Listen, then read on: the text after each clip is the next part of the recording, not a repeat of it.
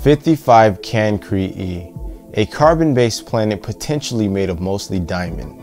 Imagine having a spaceship that can take you to anywhere in the cosmos.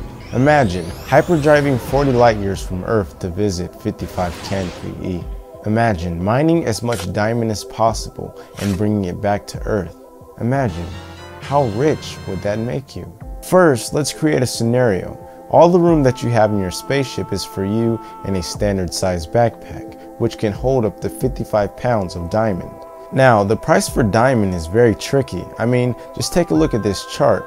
But using the math from this section of the chart, we get 32 per carat, which means if you mined 55 pounds of even the most undesirable colored diamond, according to this chart, that has an average clarity, well, that 55 pounds of diamond, or 124,738 carats, would be worth anywhere from about $400 million to anywhere up to $80.3 billion.